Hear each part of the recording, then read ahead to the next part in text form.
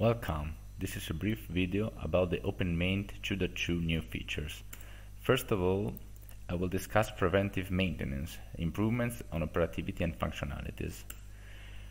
We have included the interactive Gantt to plan and schedule preventive maintenance activities. Moreover, now it is possible to reschedule maintenance according to delays or advances. We have integrated the cost and warehouse management also for the preventive maintenances. Then we have added the possibility to set not only a start but also an end for the validity of the range of the maintenance configurations. Also, the bulk set and the checklist management has been improved in order to be quick, easier and fast. At the end, also the checklist order can now be configured. But let's have a look directly from the web interface. Here you can see the Preventive Maintenance Planner, where you can have all the configurations grouped by building, and you can collapse or also you can filter here, for example, according to global search or maybe by team. It depends on you. Moreover, you can navigate and browse by using the mouse, so moving in time, and also zoom in or zoom out, as I'm doing with the control key of the keyboard. And you can see the green area is the ones that tells you in which period these maintenance configurations is valid, and the gray here is the ones that are inactivated, not active. Moreover, you have an overview of the executed and the aborted processes. A quick help is available here that explains you the main configurations.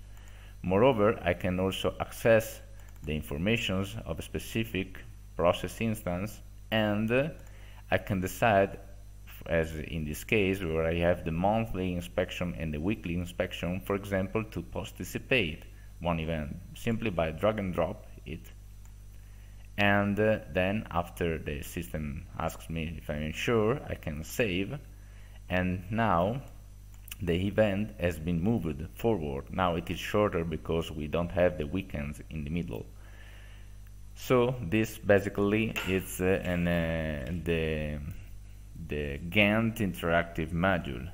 Of course, let's jump to the process to have a quick view of the new bulk edit.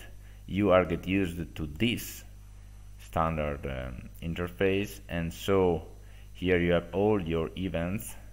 So let's take, for example, one of these. You have here the list of activities. When you start the event, you can decide to the team has to complete it. So now we have improved this checklist by grouping each activity for each device, so it will be easier. Maybe I am on the first one, I can say everything's fine, then I change to the other. And there is also a non-detectable option for maybe to allow them to skip one activity, and maybe also the note to note it why I cannot do it, and the note will be stored and will be available. If I save it, yes, now you can see there is one note here, and I can add as many notes as I can. Why not, for example, and so to list everything. If I'm happy, you know that I can complete the event and set an outcome, but as you know, the system prevents to conclude an activity without all the checklist performed. And now there is the bulk set that can help me to fulfill everything. For example, setting a value for each kind of possible activity. For example, checks to positive, jobs to done, and measure to OK. And to do this only for the current element, so for example for this one, or I can perform it for any possible element, of course only for the not already performed ones. So I change here all elements, I apply, and then I'm able to conclude the activity. But let's have a look to other main features that we have introduced. Let me go back here.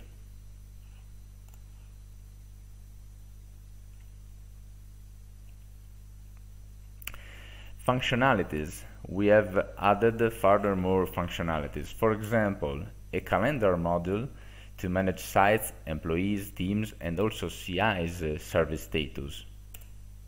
A global search that allows you to search anything across all the cards in your database. Automatic notifications, but in this case related to maintenance processes, corrective or preventive, according to the due dates or the SLA, so the service level agreement. A new context menu for digital invoice file import, and also for QR code generator for all the CIs. Then there is a self-configuration for CI's location according to the map position and vice versa.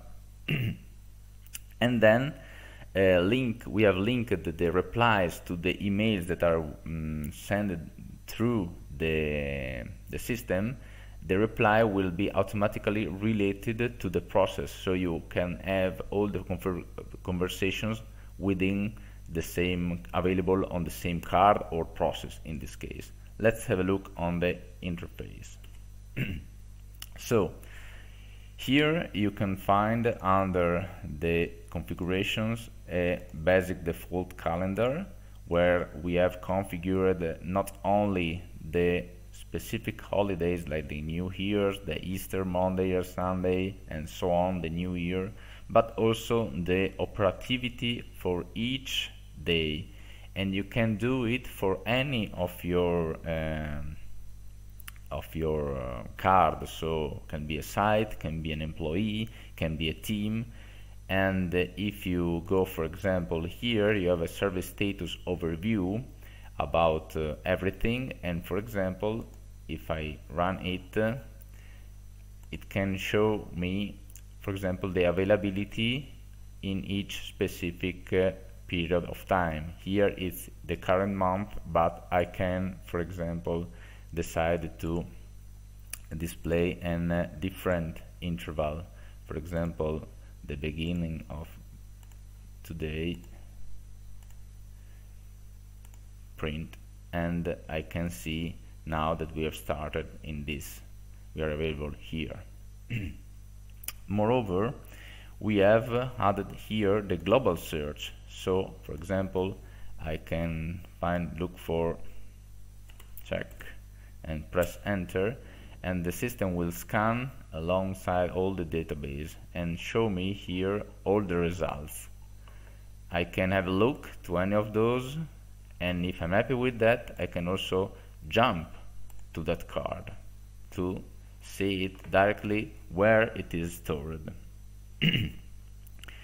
Moreover, let's have an example of an invoice import. We have also included it in the financial management accounting. If I have an XML invoice, for example, directly from here, now I have no items, but I can import an invoice.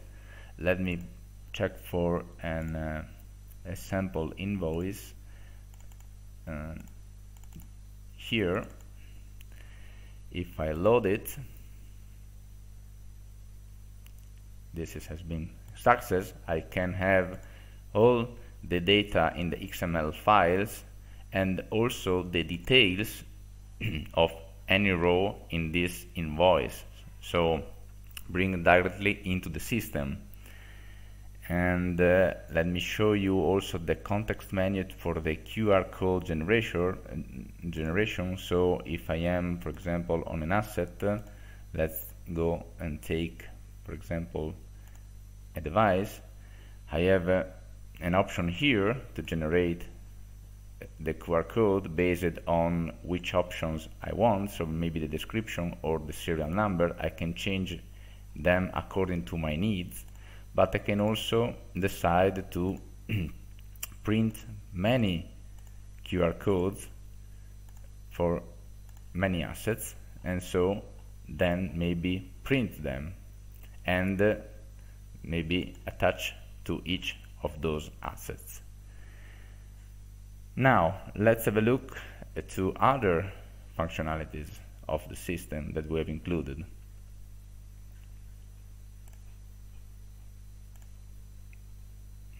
Some general improvements, so further extensions and developments. We have created a lot of CIs in terms of plant systems, assets, and so on. So we have improved the structure and the model. We have an assignee field on the maintenance processes in order to, for example, assign a maintenance process not only to a team but also to a specific person or operator.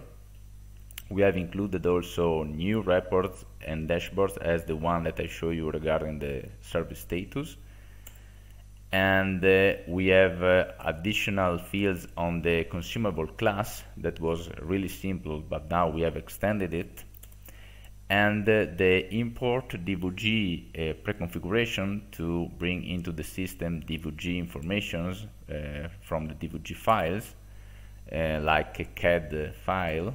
Then we have a Modbus management for an automatical synchronization and reading of meters and sensors. Then also we have extended the mobile experience so that we have customized the layout in order to make it more easy, and the performance and the feeling of the operator will be better. Let's have a look. So here you can see from there that we have many with updated many classes, so plants, systems of any kind, and also a lot of devices, and for any of those it is possible to define a specific type. So we have a huge amount of possible detailed information that can be stored into openMAINT. And then we have new reports and dashboards. For example, here the CI summary that tells you the condition of CIs, this in general, or maybe for a specific kind of site, but not only the condition but also the state, for example. And here the last check date, so you can monitor your stuff. Then we have, as I told you, improved in the logistics the consumable class. Now we have added many fields like the type, the category, the brand, in order that you can specify which kind of consumable, not only code and description, you have in your warehouses. We have also the Modbus management for the sensor and meter reading, of course in the energy management here, where you can have the configuration. You can store the configuration of which kind of readings you want have to detect. And here you have, for example, where you have to connect to, the IP address, the unit ID, so the Modbus standard, and to which asset this configuration has been related. And then this will automatically, if you activate the reader, read these informations from your devices. So then all the stuff, especially concerning the maintenance processes, will be made available through an adapted and ad hoc, let's say, standard interface from the mobile app. that can be available. So back here again. Thank you very much for your attention, and goodbye.